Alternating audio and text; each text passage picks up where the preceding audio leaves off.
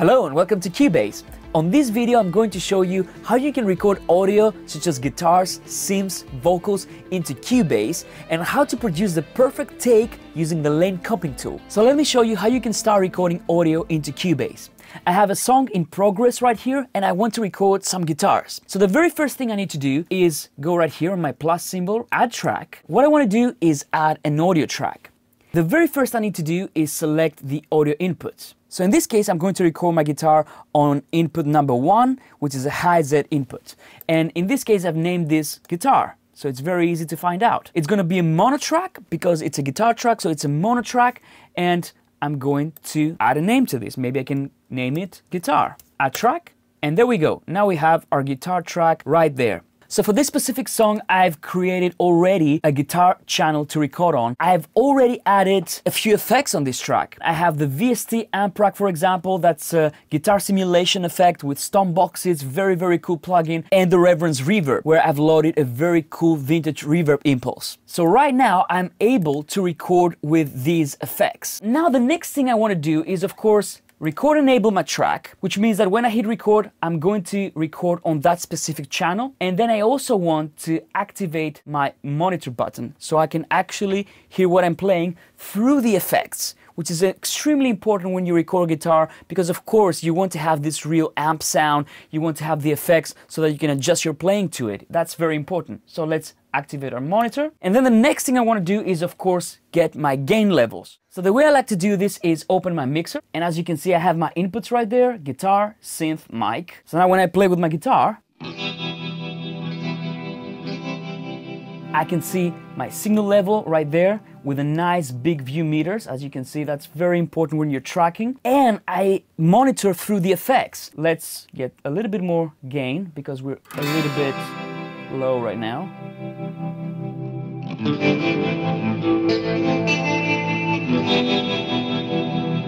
And we're good to go. Now we can start recording.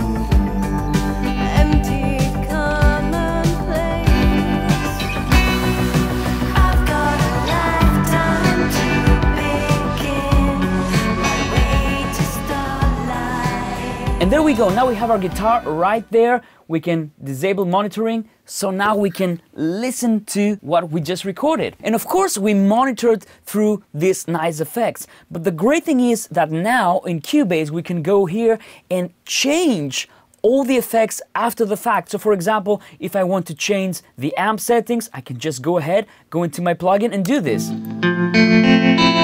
can change my bass, my gain. So I have total control of how my guitar sounds like after I've actually recorded it, which is pretty cool. And now I'm going to show you how easily you can create the perfect take in Cubase.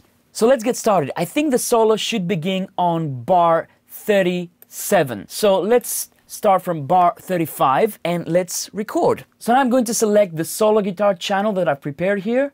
Record enable, monitor. So let's record a solo. The only difference this time is I'm not entirely sure what I'm going to play on this solo. So what I'm going to do is I'm going to set up my locators right here, left and right, in the region where the solo is going to take place. And basically Cubase will cycle the recording so I can record many takes, stack them together, and then compile the perfect take. So let's get started.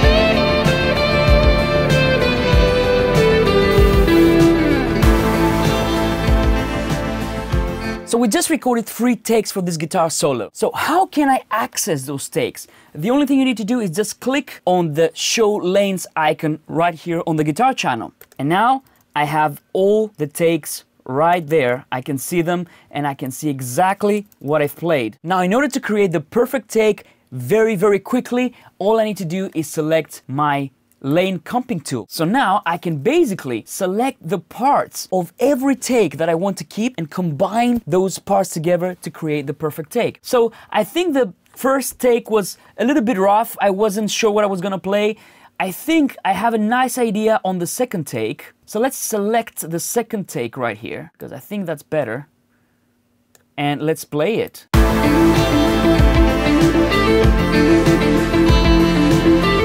I like this take. Let's keep going with this take.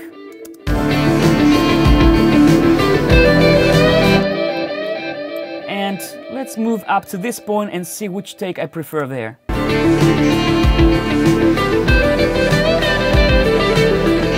So let's try and alternate between the second take and the third take right there. So I'm going to try the third take and see if that sounds better to me.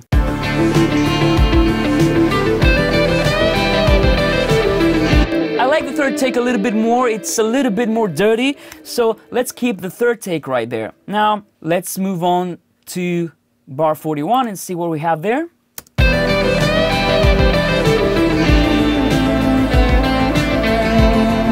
Let's see what we have on the first take for this one. No, that's not very good. Let's try this one.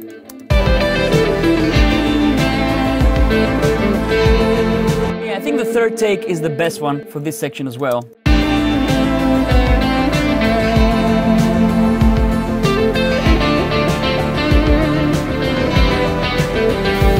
Maybe I like this thing that it goes a little bit lower in the lower register. So let me just grab this take from the second.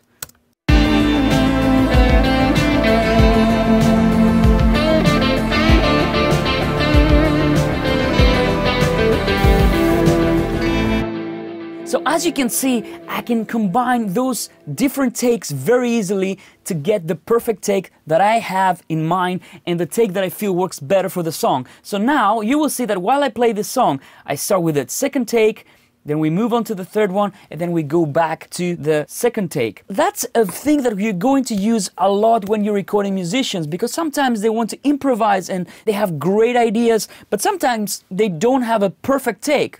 This way, you can compile it very easily. There we go.